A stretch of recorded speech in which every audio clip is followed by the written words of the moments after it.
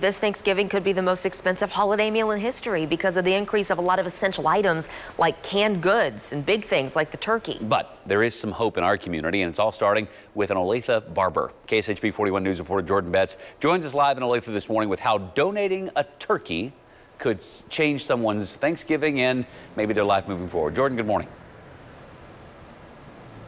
Good morning, Taylor and Lindsay. Maybe you have a list like this. It has some of those essential items on it. You got your stuffing, your corn, and that middle one is the biggest one, the turkey. That's the hottest thing that you want on your list this season. But like you said, it's going to come at a price this season. But say if you have a little bit of extra cash and you see an extra turkey sitting there, why don't you go ahead and grab that turkey and you can bring it here to Nate's Barber Shop. Because if you bring in that extra turkey here, well, you're going to get a free haircut. But guys, this is not your normal haircut. Nate creates one-of-a-kind haircuts. I've seen Chiefs logos. I've seen the Disney logo on somebody's side of their head. I mean, you can imagine it. I think Nate can do it. Now, he's hoping to get enough turkeys to more than 230 families here in Olathe. He says he thought of a family. He says, you know, the thought of a family going hungry this holiday season just didn't sit right with him. So he wanted to start a movement to feed anyone that needs help.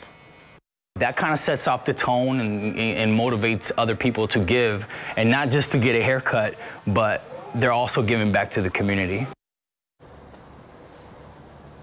The barbershop will be accepting turkeys until Saturday. I can imagine maybe Taylor Hemness wants to come and get the Chiefs logo on the side of his head. I know he does. Be a nice look, I think. I could pull that off. So, Jordan, this is the third year they're doing that. That's Definitely amazing. How much has this evolved from the start? Yeah.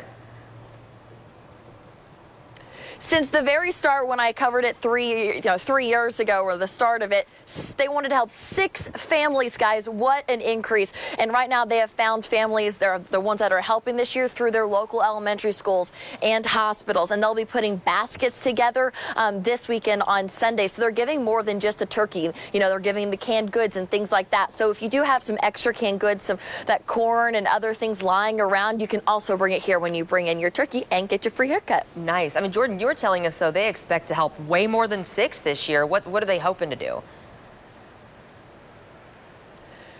Yeah, so they're hoping to help more than 230 families. Amazing. You can imagine, and that also just breaks your heart to see how many families are really suffering in our area. So even if you don't want a haircut, you can still bring in that turkey and really impact so many lives here in Olathe and just the Kansas City area. Clearly a successful program that Nate's doing there at his barbershop. Jordan, thank you so much. That's a huge jump in just 3 years. Talk about finding what you can do. I've got a skill. How can I use it to help somebody? Absolutely. Right there.